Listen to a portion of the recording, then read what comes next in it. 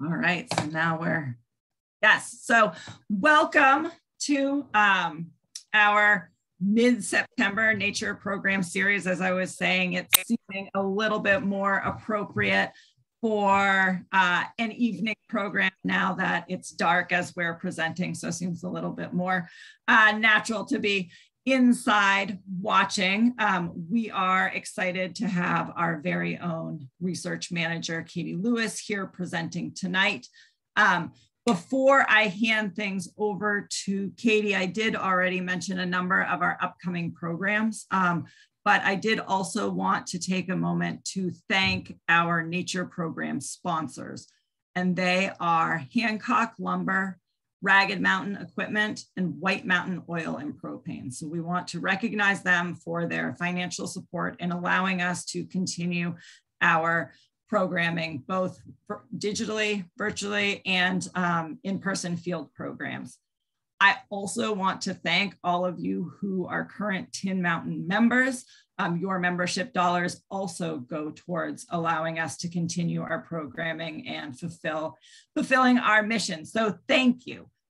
If you're not a member of Tin Mountain, I would encourage you to do so. And on our website, tinmountain.org, in the upper right-hand corner, there's a tab that says support us. And there is membership information there.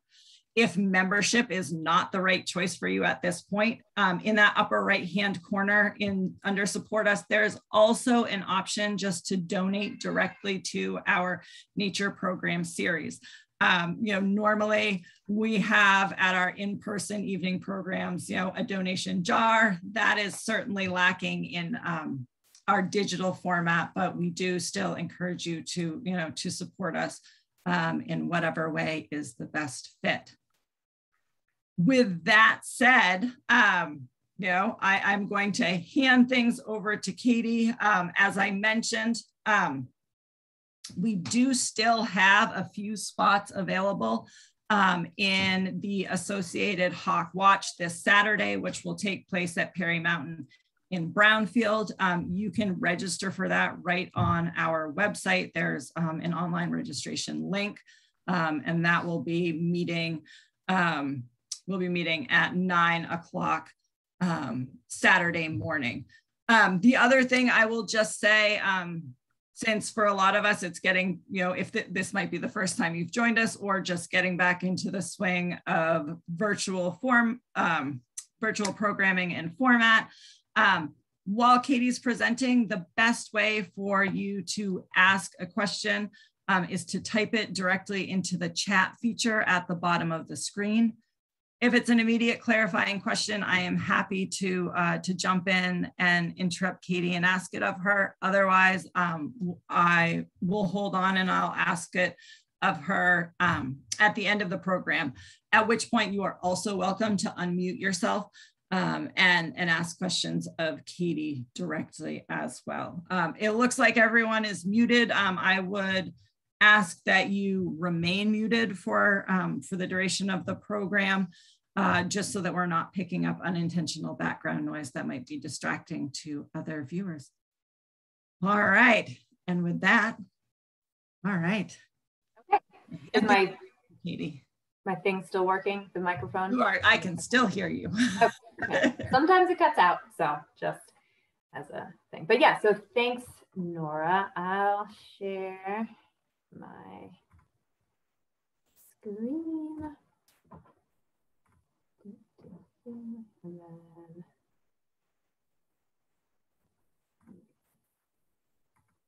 there it goes. Okay, how's that look? Okay, so like Nora said, I'm going to be talking about hawk watching in the Northeast, which is where we are. This picture actually I took just earlier this week from the top of Perry Mountain. Lori and I went to go kind of scout it out. So if anything, it'll be a really great spot to hang out in the morning. Really nice views up there. But so I'm going to talk about raptor migration kind of in general, just get the baseline facts down on that. And then I'll dive more deeply into how we're going to identify a lot of the potential species that we could be seeing up at the top of Perry Mountain. So in general, like most species, most groups that migrate, there's kind of a spring migration and a fall migration. But raptor migration, and by raptors, I mean, I'll get into it, but hawks and falcons, eagles. But so raptor migration is a little bit different than what you would traditionally think about if you're thinking about migration. So typically there's, you know, the big songbird migration, obviously in the spring. But there are a couple of key differences between these two kind of migration strategies. So one thing that's different with raptor and hawk migration is that it typically occurs over land, and they actively avoid large bodies of water. And on top of that, they also kind of follow these mountaintop ridge lines that have these kind of updrafting air currents that they can take advantage of to conserve energy and not really use their flight muscles as much to power their migration. And that's really kind of what the take-home message for a lot of this becomes, is that raptor migration is really all about conserving energy and using different strategies to not expend a bunch of energy with actually powering their own flight. So the best times to look for raptors that are migrating in the fall are usually in the days surrounding a cold front. And there's a couple of reasons for that. One of which is that usually with cold fronts, there are northerly winds associated with them. So winds coming from the north and helping raptors move down further south. But that can sometimes vary. I mean, some birds can fly kind of into the wind also. And then also another thing with raptor migration that makes it kind of unique and kind of draws a lot of general public interest is that it happens in large part during the day, which is not really the case for a lot of other large migration events. So people can actually go out and see this happening. And that also is kind of an energy conservation strategy. So I mentioned raptor migration is a lot about using air currents to conserve energy. And so during the day, we have these things called thermals that raptors use. A lot of people have probably seen this happening before.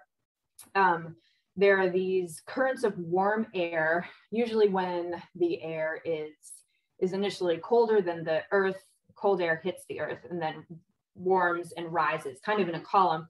And raptors will take advantage of that and ride that thermal up. That's, if you see a bird soaring and circling, that's typically what they are kind of in this column of warming air and using it to rise up and then glide kind of from thermal to thermal.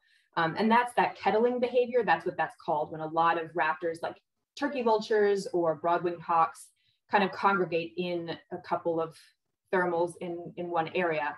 That's what that is about. And so that also comes into play with why we're seeing a lot of migration over land and associated with cold fronts. It's kind of all about these thermals. They end up being really important.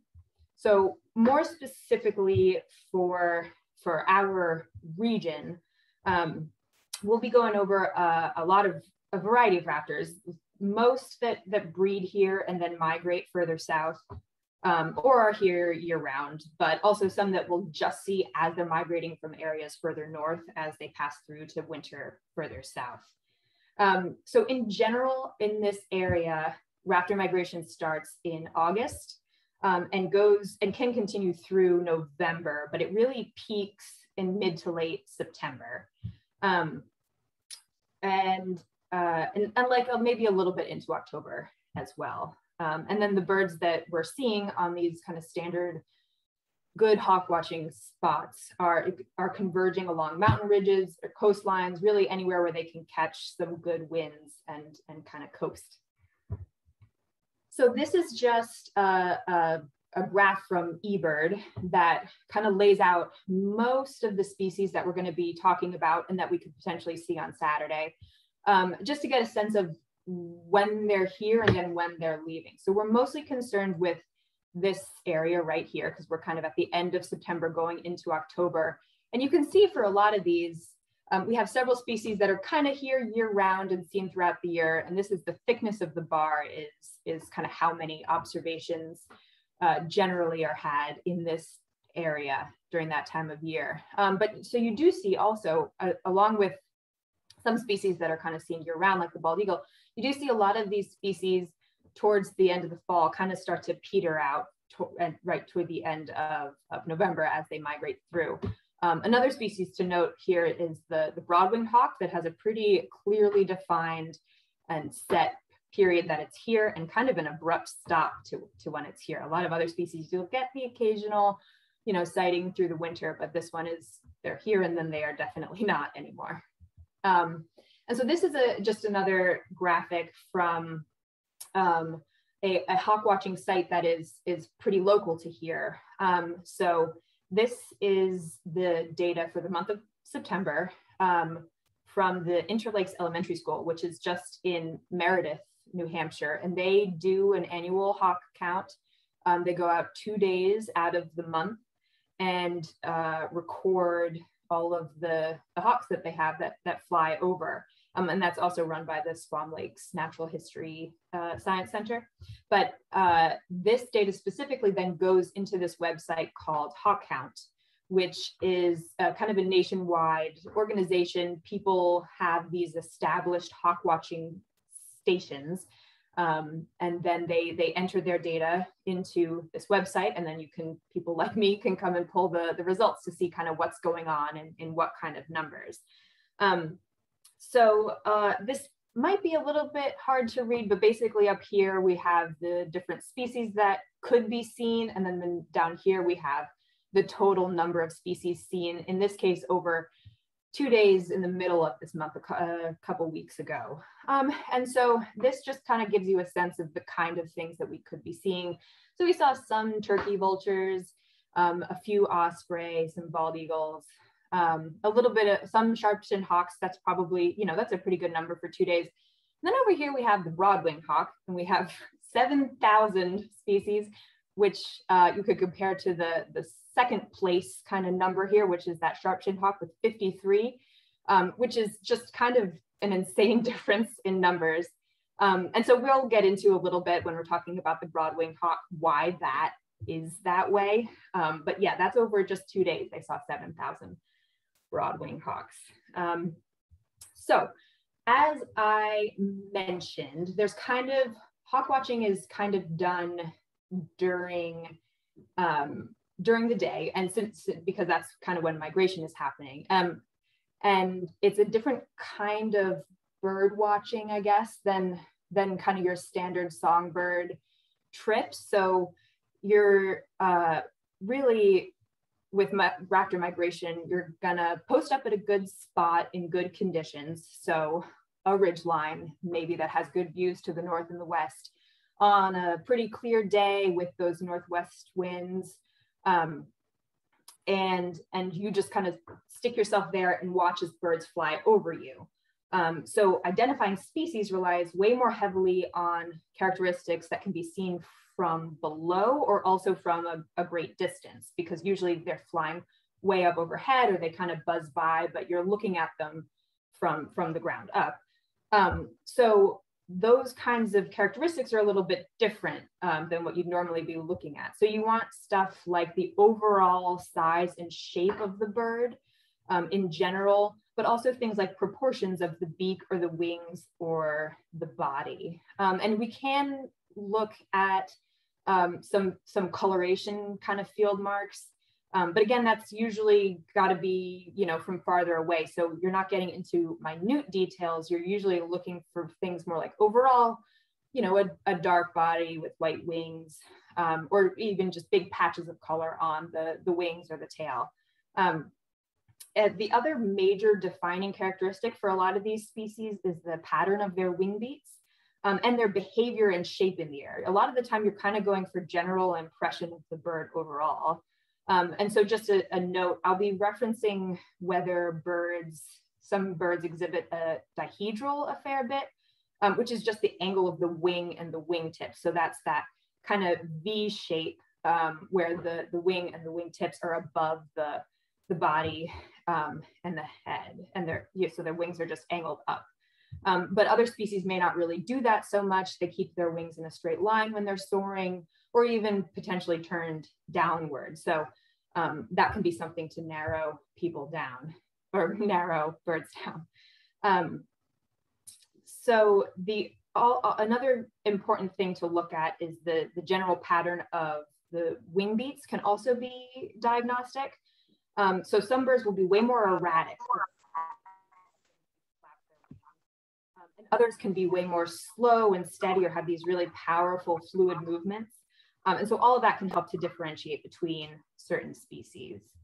So you can also narrow things down by some generalized group characteristics. So I've broken things down by the different kind of types of raptors that we might be getting. So we're going to talk about the hawks that we could see, which hawk is often used as a general term for raptors. So they're kind of used interchangeably, but specifically within the hawks, it's a specific group. We're going to look at two genuses, which are the accipiters and the buteos. And then also the northern harrier, which doesn't belong to either of those.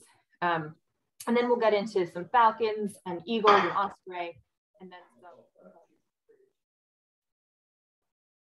So this is just a general kind of silhouette guide, because like I said, you could be looking at a bird that's way high up above you and you can't really see anything besides the general shape of the bird. And so it just appears as kind of a silhouette. So it's important to be able to identify birds from that way. So we'll, like I said, kind of get into these general grouping characteristics more in a little bit, but things like Cooper's hawk, which is representative of the accipiters, has, you know, the long tail and the rounded wings, versus a falcon, which will have much more pointed and tapered wings and tail, broader wings and shorter tails of the buteos, and then kind of the bigger, more clunky looking birds like the eagles and the osprey.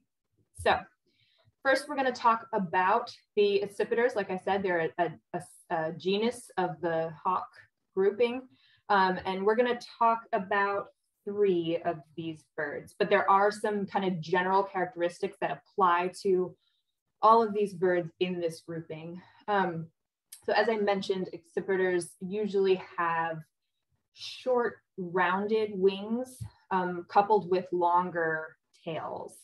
And then adults, if you get close enough to see, you'll notice adult birds have these really kind of ruby red deep eyes, but juveniles of the species will have more the yellow eyes. And that's true for all the accipiters that we're going to be talking about. Also, with these hawks and falcons, as we go on, a lot of the time males of the species are smaller than females. And so for some things, using size as a way to differentiate between species is not always the best, because there's some variability in there. But it's still a useful thing to kind of narrow things down. All right, so the first accipiter that we're going to talk about is the Cooper's hawk, which is relatively common. It's kind of a crow-sized hawk. So I think when a lot of people think of hawks, they think of a lot bigger bird, but this is, you know, a moderately sized bird. And so some defining marks for this bird is that it has a relatively large head. It projects a good bit out from the edge, the leading edge there of the wing. It also is, like I said, accipiters have those kind of more short, rounded wings, but then in comparing between accipiters, Cooper's hawks have kind of longer, thinner wings within that grouping. The other important defining characteristic for these guys is that they have a rounded off tail. The general shape kind of makes like this little arc, and they have a pretty wide white band at the end of their tail. This over here is a juvenile bird, and so you can see that, you know, it's got kind of just a lighter body underneath and some dark streaking on the breast. whereas the adults are still lighter underneath, but they develop a more kind of rufous reddish barring on their undersides there. And in terms of flight for these guys, they have pretty steady flight, meaning they're not kind of erratic or teetering all over the place, and kind of stiff wing beats. It's almost kind of strong wing beats. One of the things specifically with accipiters too is they have a kind of specific flying strategy. So you don't really see these birds soaring and gliding over long distances. They do this kind of flat glide thing. So if you see a crow-sized bird flapping a few times, and in this case, if it's a Cooper's hawk, it'll be kind of slower, maybe a little bit stiff looking wing flaps, and then gliding a ways, and then flapping again, and then gliding. That's what this bird is. So the next species is the sharp-shinned hawk, and it is very difficult to tell these two birds apart, especially if you don't have them side by side. The sharp-shinned hawk is smaller than a Cooper's, but that there's some overlap between, you know, the males and the females of those birds. So that's not a great way to tell them apart. So in a minute, I'll go over some of the more distinct ways to differentiate. But the sharp-shinned hawk has a smaller head. It does not extend as far out from the leading edge of its wings here. It also kind of appears a little bit top heavy. So the Cooper's hawk had kind of a uniform body shape. This bird, while it's pretty small, can kind of appear a little bit barrel chested, or you know, kind of wider at the breast there. So it also has a much more squared off tail, and it's a good bit shorter. The accipiter characteristics are that they have long tails, but sharp-shinned hawks within that kind of have a shorter tail. The other thing to note are these kind of short, almost stubby wings. I mean, it's a small bird in general, but even proportionally, the wings are definitely not quite as long looking when compared to the Coopers. This bird also has a different flight pattern. So it still definitely does that flat glide that I talked about with the Cooper's hawk, but it has much quicker snapping wing beats. And so it'll do that flat glide strategy, but it's got really frequent flaps that you probably wouldn't be able to count because it's so quick in between those little glides. And again, so not one that's really going to be soaring a whole lot, rising up in the thermals, more really just kind of direct powered flight. So like I mentioned, these two birds are pretty difficult to differentiate between when you don't have them side by side. But so just some things to reiterate or to talk about. I mean, sharp-shinned hawks are named for their really thin, kind of pencil thin legs, but that doesn't really help us all that much if they're just flying overhead. So the main things that you're going to want to be looking at are the size of the head relative to the rest of the body and how far it extends out from the wings. So some people describe a Cooper's hawk as in silhouette, kind of as a cross, so like the head extends a little bit further out from the wings versus kind of more of a capital T with the sharp-shinned hawk, just because that head doesn't project out as far past. Sometimes, in general, sharp-shinned hawks also will exhibit this kind of pushed forward, almost like hunched look to their wings, whereas Coopers keep their leading edge here on the wing pretty straight. But the Cooper's hawks can also kind of have that little arch. So that's just something to keep in mind. And then the other thing to note is the difference in flying strategies. So the Cooper's has a much steadier, kind of slower wing beat flight when compared to the more kind of erratic flight of the sharp-shinned hawk. All right, so the other accipiter that we could potentially see is the northern goshawk. And they're an interesting migrator because they kind of differentiate between, so some individuals are suspected to migrate every year. Others stay in place year round, and they can be kind of an eruptive migrant, meaning if their food sources kind of crash, then you see way more of them migrating through. And so for a while there was a general thought that happened about every 10 years, but now it's been a while kind of since we've had a goshawk eruption.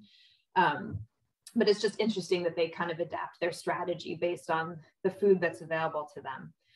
So this is a bigger accipiter and is sometimes mistaken for a buteo, which is the next group that I'm going to be talking about, because it does have kind of wide or broad wings compared with the other two. Something to note here are the kind of pointed wing tips. And then the birds themselves, especially the adults, are pretty distinct when you're looking at them from below. So they have a really pale underbody, whereas the juveniles have a really, really pretty uniformly streaked underbody, which is also kind of unique, just the extent of the streakiness on the juveniles. Both juveniles and adults will have this pretty bold white eyebrow, or a lighter eyebrow in the case of the juveniles. But that, you need to be pretty close up to be able to see that. They also have a very broad tail that's kind of wedge shaped and tipped in that white coloration.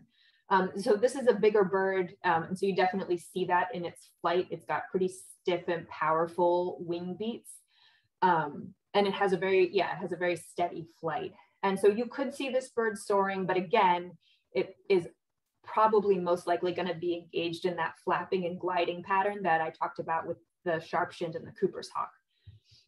And so that can also be a way to differentiate. If you have a bird of this size, you can't really see the coloring, and it looks maybe like it's big enough to be a buteo, but if it's doing this kind of flap glide thing, then it's in all likelihood a goshawk.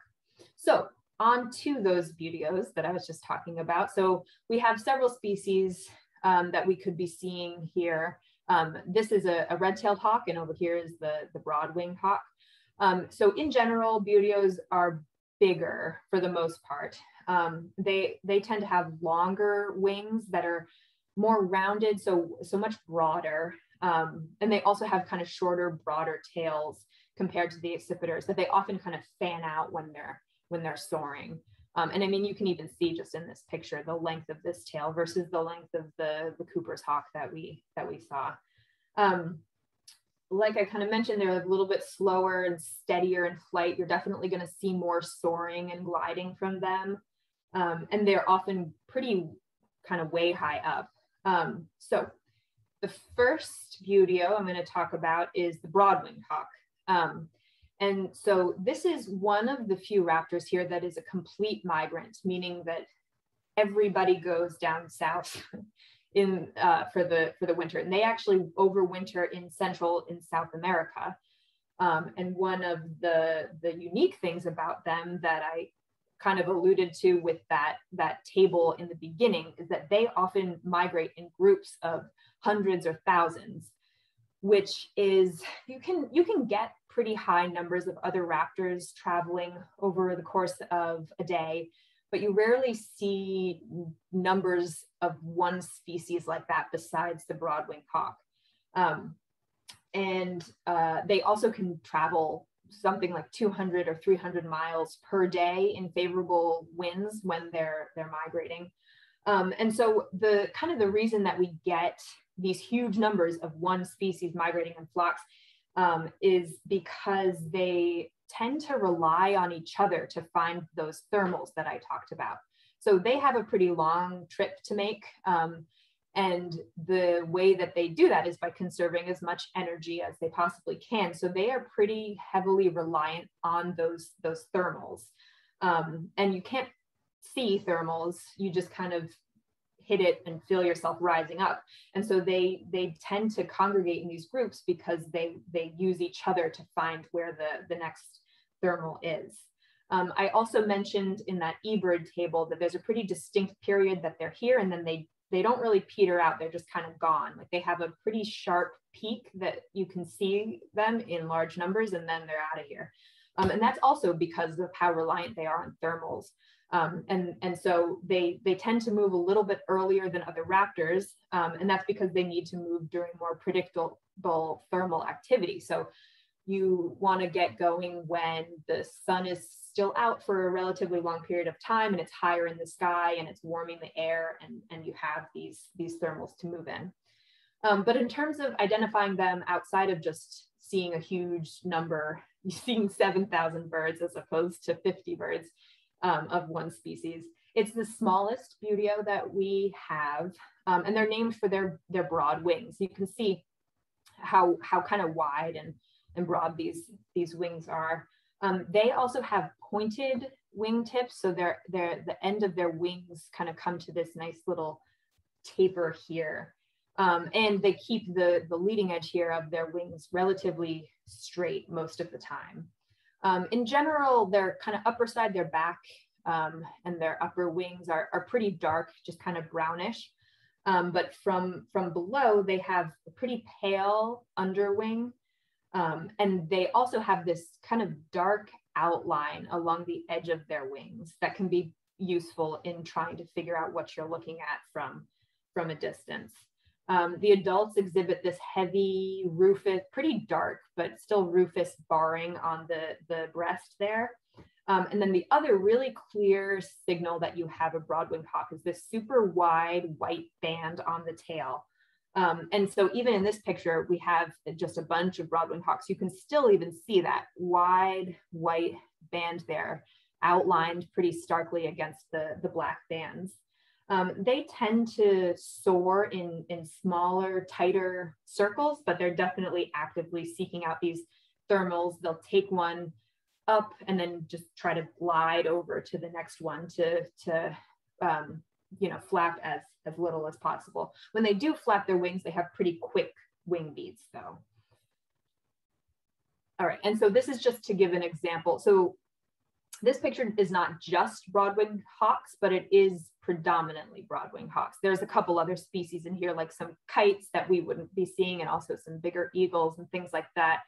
This was also in Texas, but just to give an example of kind of what this migration can look like, just the sky is filled with all of these migrating raptors. So just point of interest.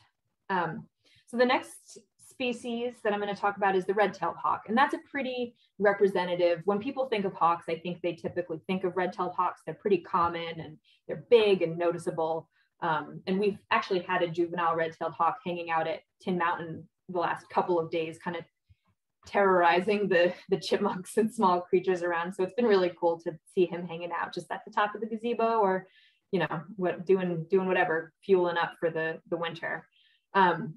So one thing with red-tailed hawks is that they're kind of everywhere, and there's a ton of geographic variation in what they look like. They have a lot of different morphs, meaning some birds are completely, totally dark, and others are lighter, and others are kind of intermediate. But so there are a couple of characteristics that you want to look for when you're trying to decide what this bird is. So obviously adults will have the red tail that they're named for, but a lot of the time you might not see that, whether you have a juvenile bird or just a lighter morph, and it's difficult to tell if what you're seeing is a red tail. So one of the better, kind of more straightforward characteristics for them is this dark belly band. So they have this kind of distinct area of this heavy, kind of chocolatey brown barring across it's almost like a belt across their chest there. The other thing with these guys is that juveniles and adults all exhibit this kind of darker spot on the leading edge of their wings. So you can see it here too, this line. And so most other species, most other buteos will just have kind of a lighter area here. So that's another thing to look at that can be seen from relatively far away if your lighting is right. So these guys will soar in slow, kind of lazy circles. And they also exhibit that slight dihedral when soaring, which is what I talked about with the angle of the wingtips. And they kind of have shallow wing beats that are kind of stiff. And so that's a good way to tell what you're looking at with that. The next species that I have is the red-shouldered hawk. So this is not as common. They hang out year-round more in the southeastern U.S. They're pretty common down there, but we could potentially, I mean, they do breed up here, and we could potentially get some migrating through. So this bird is a good bit smaller than the red-tailed hawk. And so one of the main kind of defining characteristics for this guy, even from far away, are these pale, almost translucent crescents on the edge of their outer wing. So that you can see in this picture that was taken way far away, but you can still see the light kind of coming through these pale crescents. And that becomes important when you're trying to differentiate it from other species, because that's kind of unique to them. You can see it a little bit here too. It's kind of this lighter area that the sun shines through a little bit better. So red-shouldered hawks are obviously named for their kind of reddish shoulders.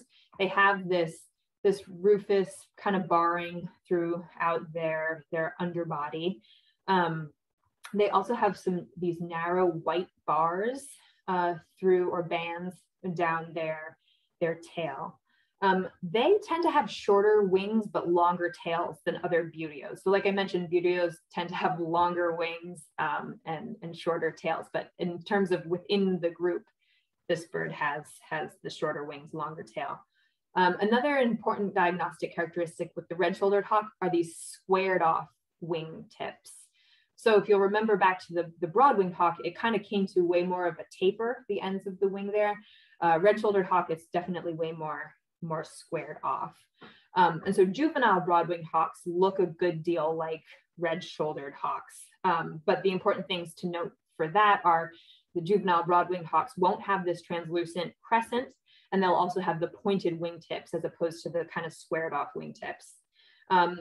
The other thing is red-shouldered hawks tend to soar with flat wings and then have their tail fanned out like the other buteos. And when they flap, they do these kind of quick, choppy wing beats. All right, the next species that we have is the rough-legged hawk. And this one is not super common, but still a possibility. They kind of winter here, and here meaning like the Northeast. So they also are another one that have a lot of different kind of light and dark morphs. So the plumage varies a great deal depending on where you are and what you're looking at.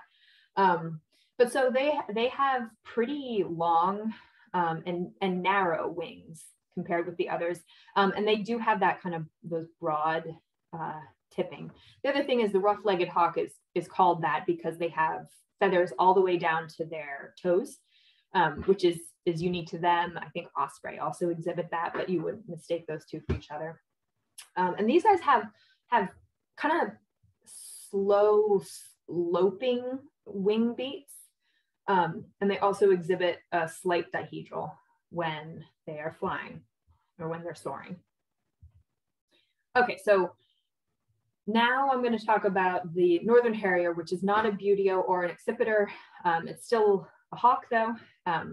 So these guys can be pretty tricky. They're also called, or they used to be called, marsh hawks because they're typically seen flying low over wetlands and hovering and gliding in that area. And so then to see this bird from below is not super common, and it can often throw people off a little bit because it's not really kind of their typical behavior that people tend to see them doing. So some things to note with these guys though is this super, super long tail, and also very long wings. And they have a pretty slender, kind of streamlined body as well. The main thing for these guys though, for all plumages and all sexes and all ages, they have this really bright white rump patch that's pretty striking. Even if you just glimpse this bird, you'll typically see this flash of the white rump patch. And so that's a really easy way to tell that that's what you have. If you're close enough, they also have kind of an owl-like face. The way that their feathers are arranged kind of allow them to hear their prey as well as see it, much like owls rely a lot on hearing for hunting. And so that's where you know, kind of that owly face comes from.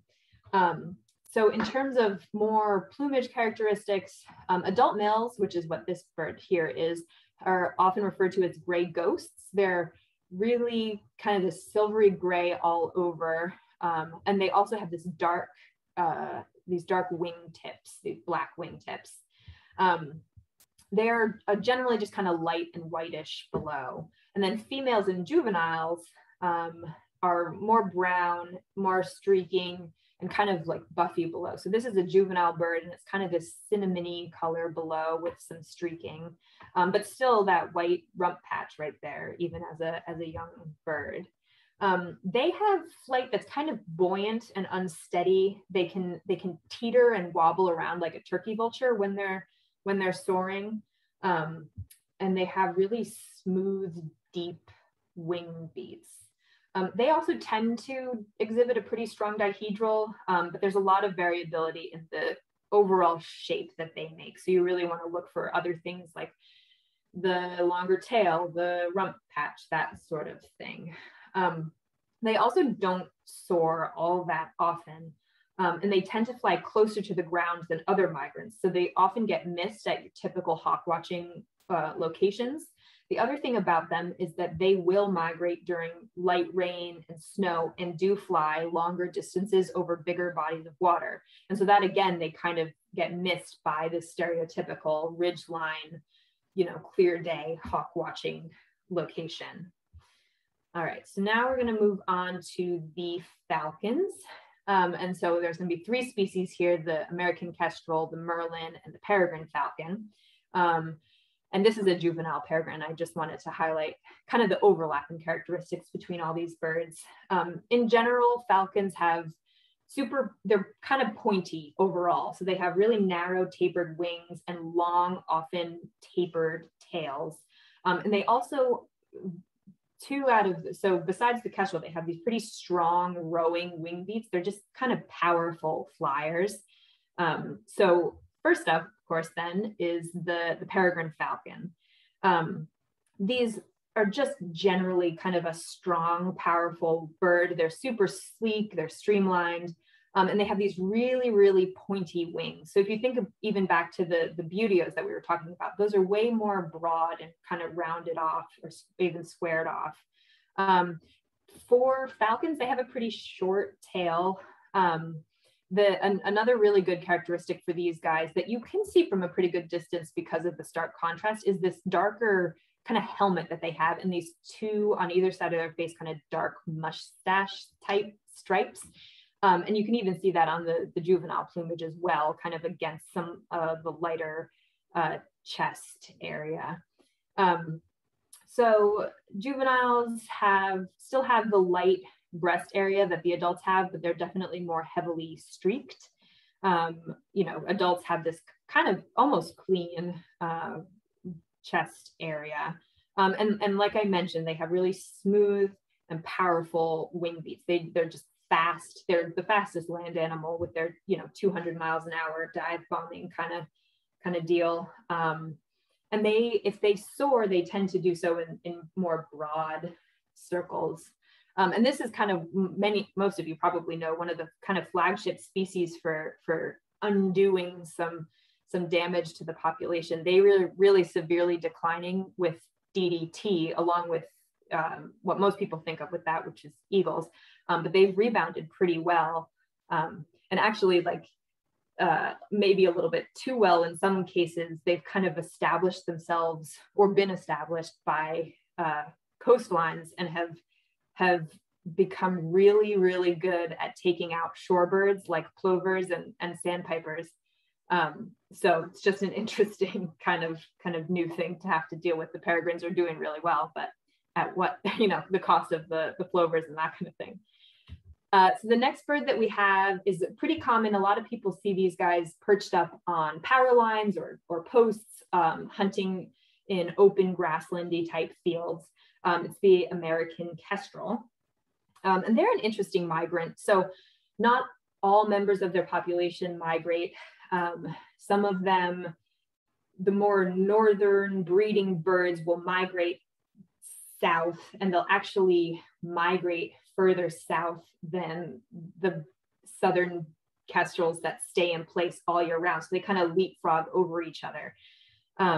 This is kind of a blue jay size, so pretty petite sized bird, but they still exhibit those long, slim falcon-like wings.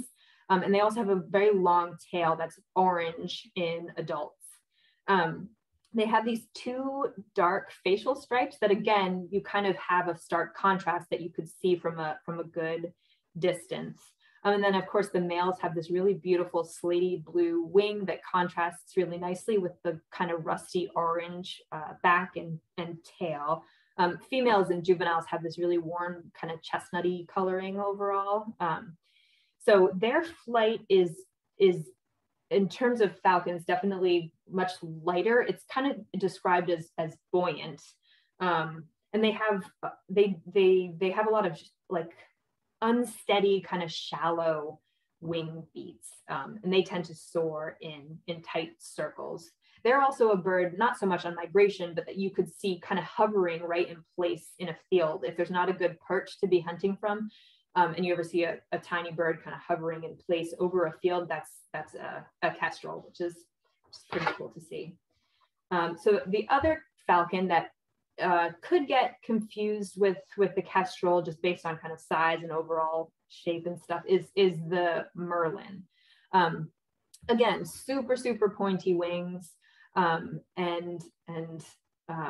just like a small kind of falcon-like bird, like the kestrel. But some things to note with this species is that it's kind of stockier overall compared with the kestrel. It's definitely darker in general in coloration, and that can kind of be pulled out even from far away. And they have a lot of heavy streaking on their undersides. The other thing is they have shorter wings and tail than the kestrel, just like generally a more compact bird than the kestrel. And their flight seems a lot stronger and faster than the kestrel. So like I said, the kestrel is kind of like a buoyant, maybe lilting flight a little bit. This is a much faster and more powerful looking flyer. And their wing beats are pretty strong and fast as well. And they exhibit pretty steady flight. They mostly are flapping and gliding, but they will soar occasionally in pretty tight circles. And so this is another bird like the northern harrier that will take long flights over large bodies of water, and also will fly in light rain and earlier and later in the day than other raptors. So they're definitely not relying on those thermals as much as other species. Okay, so since I talked about some of the smallest birds that we could potentially see, now I'm going to talk about the much bigger birds that we could potentially see. So kind of from far away in general, the thing to look for with these guys is just a really big bird when trying to differentiate between an eagle and a falcon, let's just say. So first up is the bald eagle, which I'm sure all of you know and love at this point. But yeah, big is kind of the main takeaway with this guy. They have really, really long and broad, flat wings. It's often described as kind of plank-like. They hold them pretty straight and they just kind of use them to soar out over things. I think wingspan is several feet for these guys. They also have a very large head and bill. So even from a distance, if you're looking at proportions, you could see this big clunky bill from a pretty big head compared to the rest of its body from way far out. So for kind of plumage characteristics, obviously the adults are distinct. They have a white head and they have this white tail contrasting with this really dark body. But then depending on their age, it takes about 5 years for them to reach this full adult plumage. And so up until that point, there's kind of varying degrees of brown and white mottling. And so you'll see after 1 year, white patches show up on their belly and their back. And then after 2, you start seeing more white on the head and the yellow bill starts to develop. So this here is a second-year bird. Oops, and this is likely, maybe a first-year bird, somewhere in between there.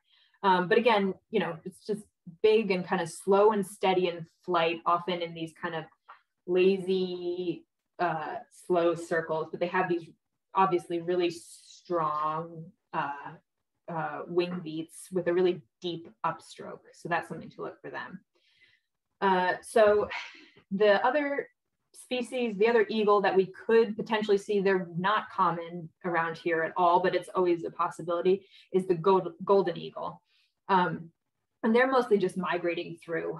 And they look like a giant buteo, really. So they have those kind of super broad wings and the fanned out shorter tail, but they're much, much bigger than, say, like a red-tailed hawk or a broad-winged hawk or anything like that. To distinguish them from a distance from the bald eagles, they tend to have a much smaller head in proportion to the rest of their body, as well as a much smaller beak. So the bald eagle, you could see, definitely had like a really big kind of clunky looking beak, whereas the golden eagle has one that's a little bit more in proportion with the rest of the size of its head. The other thing with golden eagles is, if you're close enough, they have this golden nape on top of their head that juveniles also have.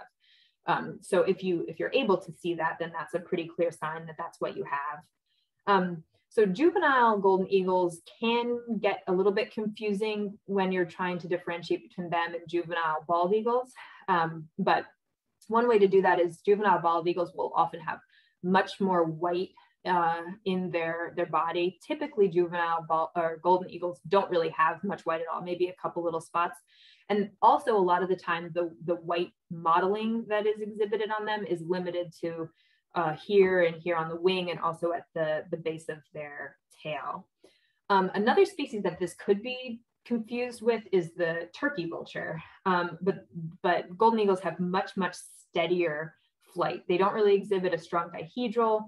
They have really smooth, shallow wing beats, and they don't wobble in the air like the turkey vultures. All right, so then the other species that I've included in the eagle grouping is the osprey, even though it's its own kind of thing. So they are pretty distinct in terms of shape in the air. They have really long, thin wings that are typically held in this kind of M shape, this like kind of crooked or arched, almost hunched kind of shape. They also have a pretty small head that doesn't extend out too far past their wings. And then they have this bright white underside with these darker kind of wrists and flight feathers. Another one where if you're close enough, they have a pretty dark eye stripe. And they're another one, they're a big bird, they're really strong. So they have really steady flight and with these slow kind of shallow wing beats. Some unique things about osprey is that they often migrate later in the afternoon. And then they're another one, along with the merlin and the northern harrier, that will cross large bodies of water. And so they're definitely not really relying on thermals that much to power their flight. They are also one of the few species that will frequently refuel during migration, which is not something that you see all that often. So they're, migrating over water maybe, but they're stopping pretty frequently to fish and to stock up on some more energy, which not a lot of species do, which is why the other species tend to rely more on those thermals and gliding. All right, so for the last group, we have the vultures, and there's only two species in here. The birds in this picture are all turkey vultures. You can tell from their red heads, but this is another, large bird that we could see soaring. And so, of course, first up is the turkey vulture. And they have these really long, broad wings, like a lot of the other birds that I've talked about. But they exhibit that super strong dihedral pattern where they're in that kind of V shape. They have a really small featherless head that is red. So usually you can at least tell that it's, comparing that beak with that of the eagles, it's definitely a lot smaller. And the other thing that you can usually see from a great distance is that we have a really dark body, and then these silvery white, wide flight feather patterns.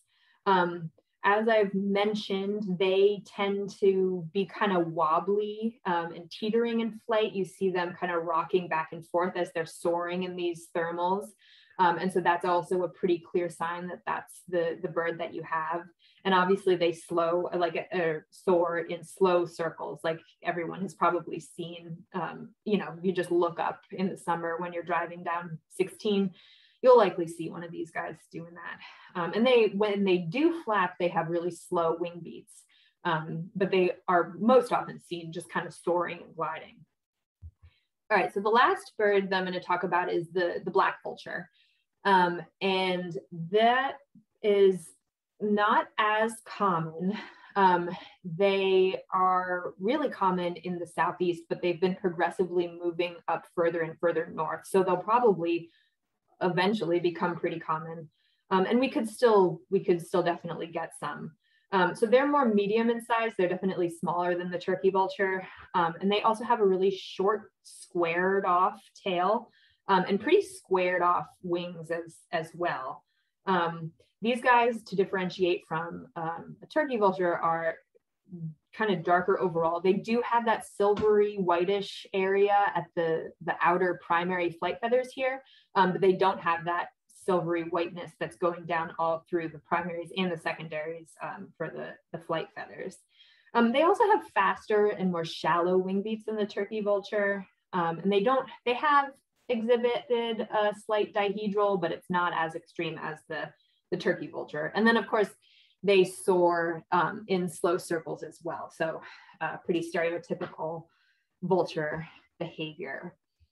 So those are all the species that I wanted to go over. I wanted to really quickly just bring up some of the resources. So hawk watching happens all over the place. And there's a ton of really, really good resources out there to look at things like Raptor ID, but also find hawk watching stations that are kind of established and are, data is collected there year after year, and you can get really cool trend lines of species that have been seen over time.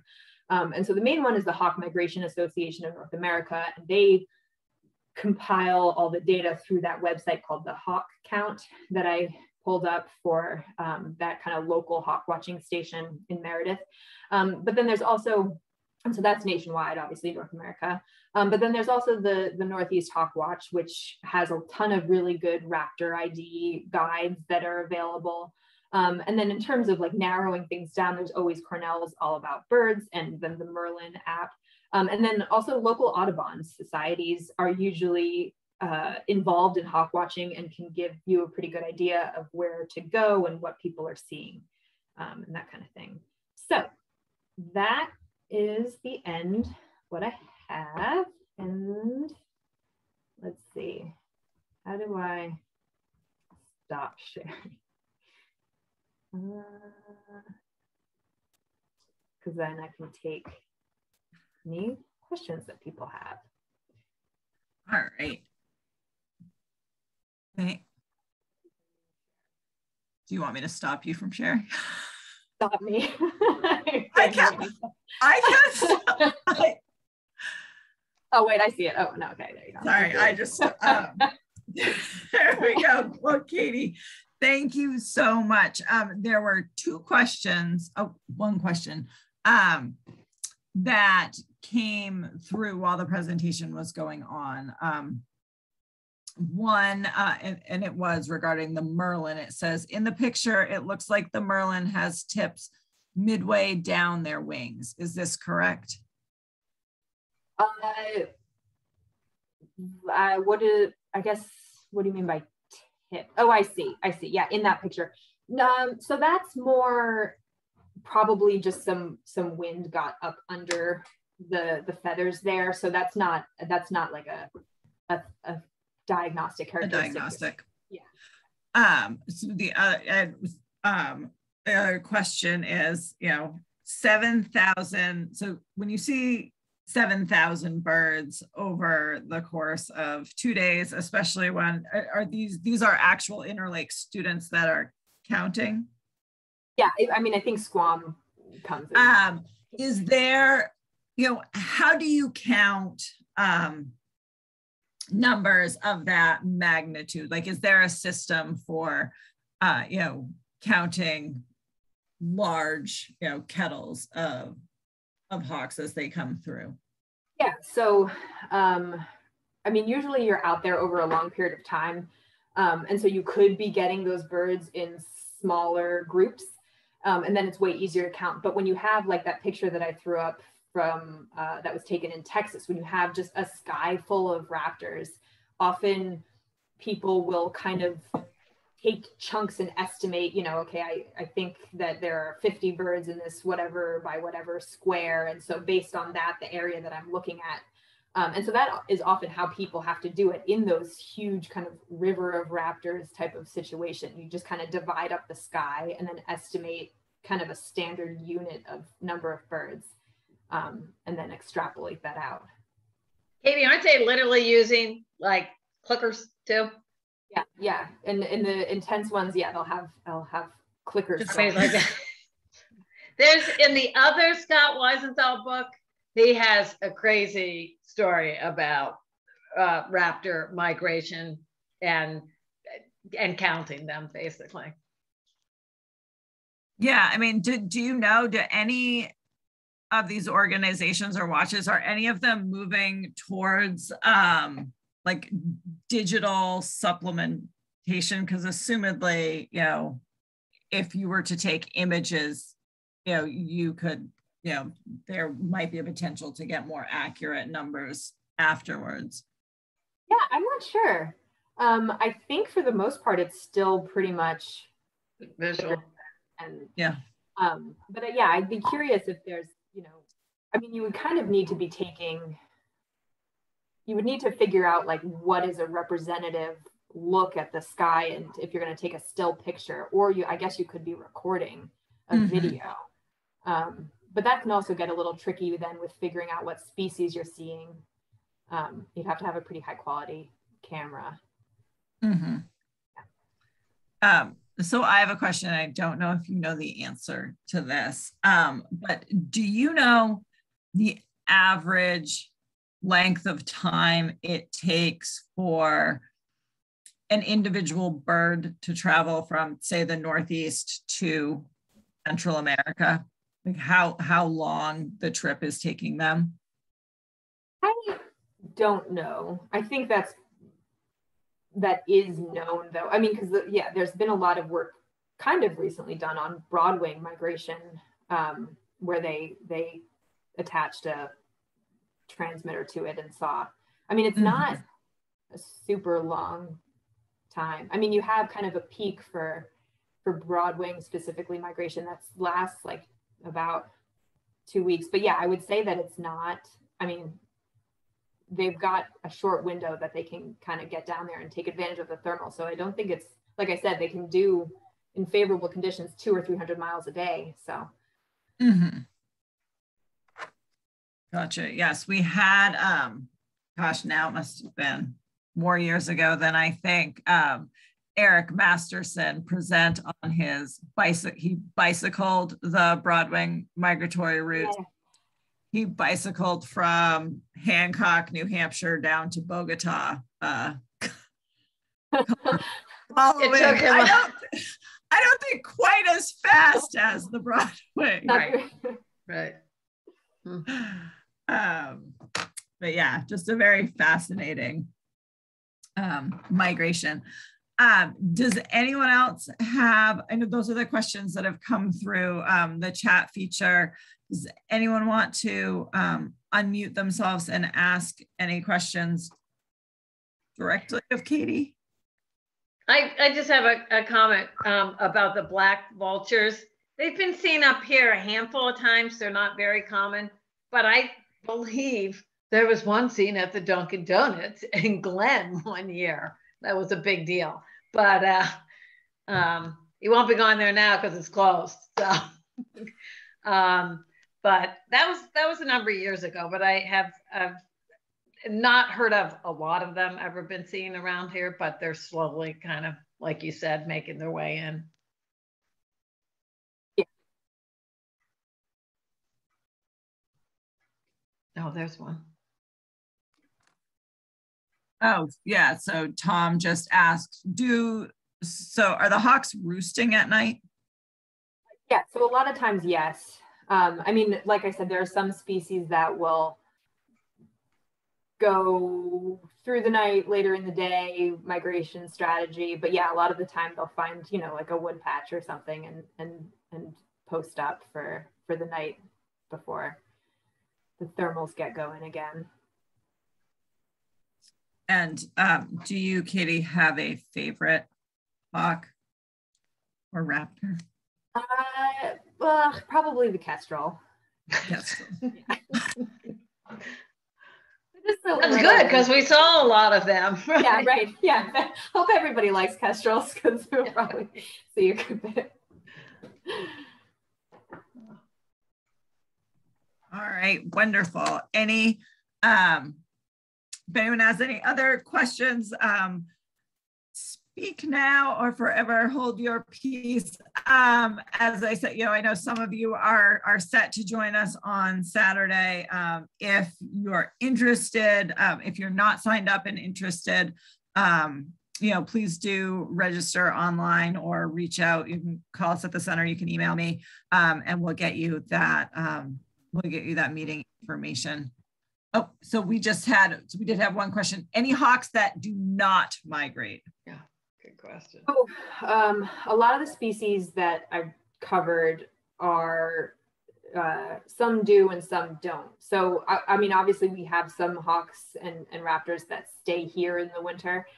And then others, things like the goshawks, depending on where they are, sometimes they'll migrate, other times they'll stick it out. So it kind of depends on the species, but so kind of yes and no a little bit.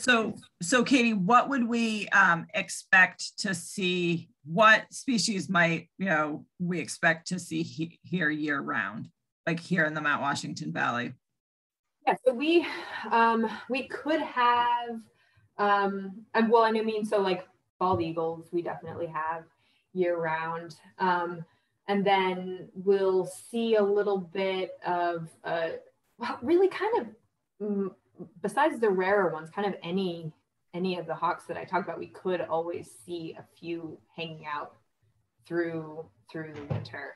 Besides the broadwing hawks, they're gone. They're definitely gone. But yeah, so kind of a lot of the ones that I covered, we could pretty easily see through the. I'm trying to remember from the Christmas bird count. I know, that's what I was trying to think too, what the, you know, and like when you see a hawk at your feeder in the winter, you know, it's like, oh, which one?